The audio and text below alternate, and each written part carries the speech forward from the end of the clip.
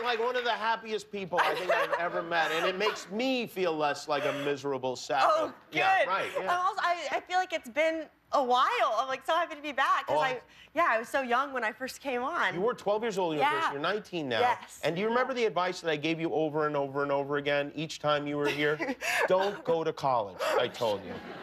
And that's true. That was like the first time I remember you're like, stay out of school. Right. Doesn't matter. Yeah. You don't need to go to school. You've got a whole thing going already, and you followed my advice. Right. You are not going to college, correct? Not everyone's applauding, but yeah. Yeah, I don't know. I don't think you need it. Have you been to a college? Have you seen what goes on there? Well, obviously, yeah, because I graduated last summer from my high school. And obviously, like, all my friends, basically, yeah, most of them all went off to college. Suckers. Yeah. Suckers. Yeah. And then when I did The Beguiled, we filmed it in New Orleans, and I have friends that go to Tulane.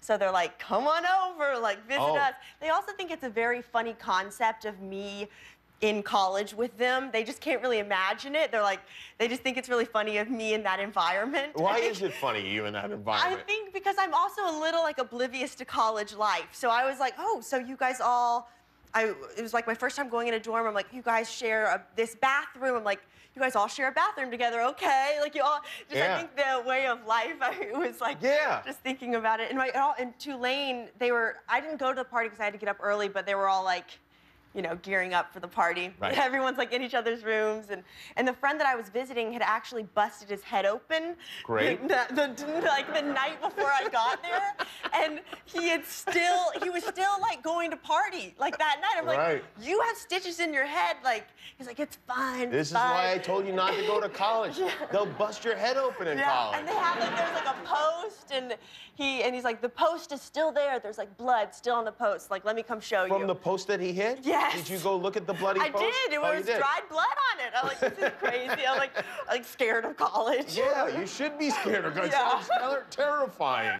Thanks for watching. If you like that, subscribe to our YouTube channel for all the latest videos. And if you didn't, subscribe anyway. It's free. Who cares?